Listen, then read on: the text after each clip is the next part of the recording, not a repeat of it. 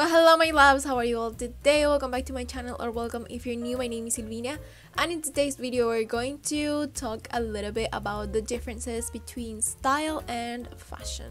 Okay, so a little disclaimer, I'm not saying that one is better than the other. They are just different terms that sometimes get mixed up and they are used to replace each other when they shouldn't always be. Sometimes fashion and style can overlap, but sometimes they don't. So in this video, I want to help you clear the air on what fashion is and what style is. So with that being said, let's begin with today's video. Okay, number one is fashion is what people wear at a specific time, and style is who you are. Fashion is a reflection of a particular way of dressing in a time and a place, so it's contextual and definitely cultural. Fashion now is different from the 1970s and the 1930s and even, the Middle Ages or the ancient times. But on the other hand, style is an expression of who you are. It's a sense of self and what you represent through aesthetic choices such as clothing and accessories and hairstyle, makeup, the colors that you wear, the level of formality, and so many other elements. Okay, difference number two is that fashion is short-lived and style is almost timeless. And I say almost timeless because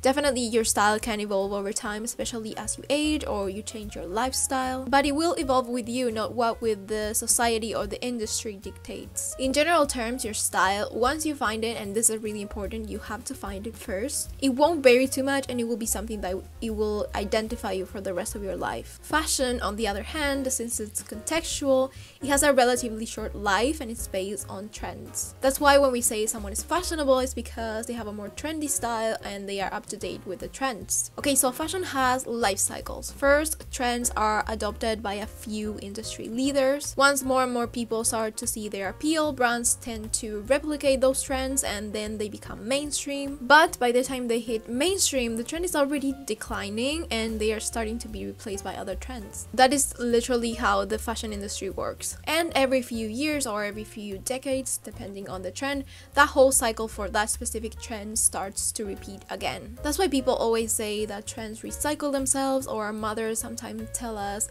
I used to wear that when I was younger. Because in fashion, some trends do come back generation after generation, but this is important, adapted to the context, because like we said, fashion is contextual. And here's why I want to clarify that sometimes fashion and style can overlap, because your style can literally be based on fashion, on trends. You can have a trendy style and always be wearing the latest trends because maybe that's what reflects you and your personality, so that can be your image. I do think that sometimes this is not the case for everyone, especially when we're talking about celebrities and models and public personas that you see them and they have a very trendy style publicly, but in their personal life they don't have that style. That is not the case that I'm talking about. But there certainly exist people that in their day-to-day life they have a very trendy style. That's part of their personality and who they are. So that's the case that I'm talking about.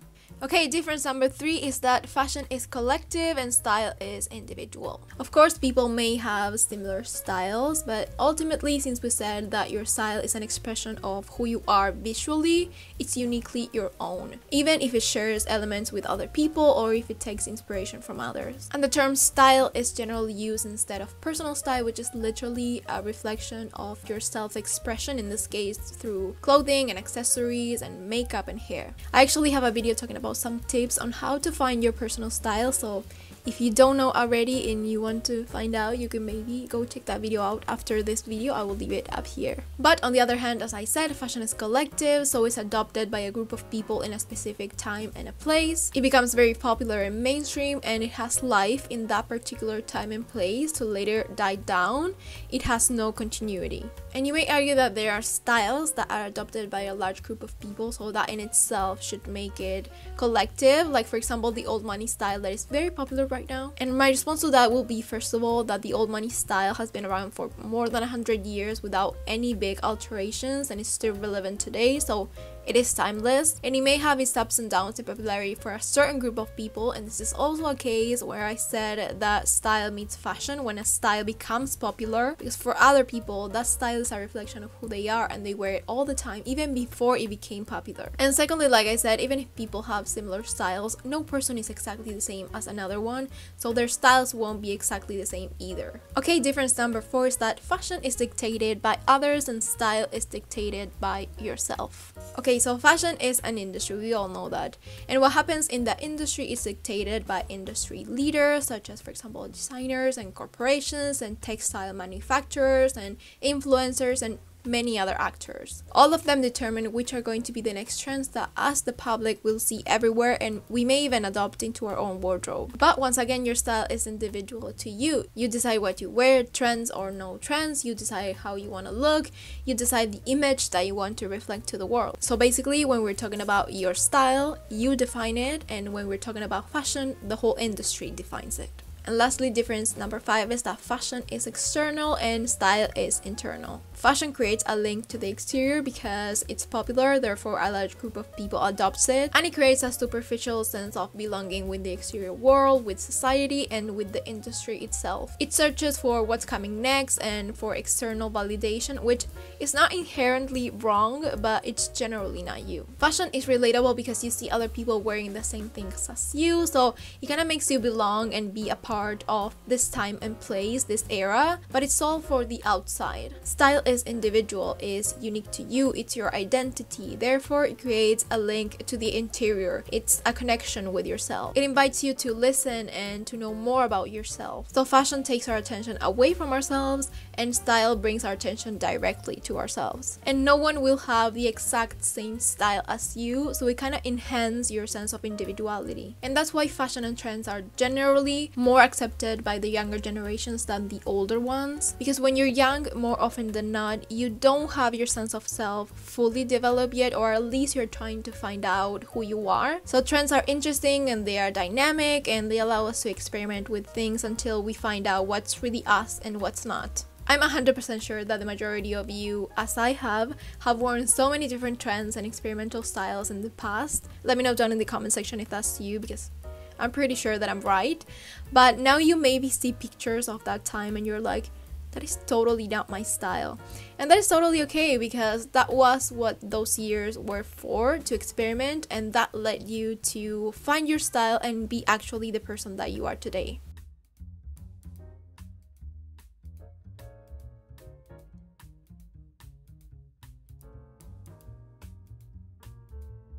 Okay, but before we end this video, another question that I want to put out there, and maybe you can answer it too in the comments, give your input on it, is style and aesthetic the same? I personally think that yes and no at the same time, because they do have a lot of similarities, and maybe aesthetic is a Gen Z way of referring to style, but I do think that aesthetic goes a little bit beyond style. It goes a little bit further than that. And this is because I think that aesthetic is a style that is a lot more curated and carefully planned, you know, style with purpose, while your style, you know, your actual style is a lot more effortless and more natural to you. I also think that aesthetic could even go beyond clothes and hairstyles and accessories and involve more conceptual things that fit into the aesthetic, as we talked about in my Dark and Light Academia video. I don't know if you remember. So yeah, that is just my view, but you can leave yours down in the comment section.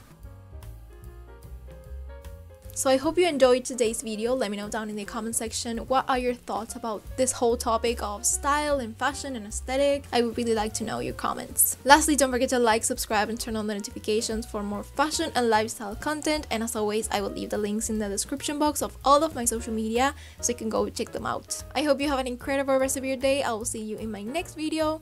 Ciao, ciao!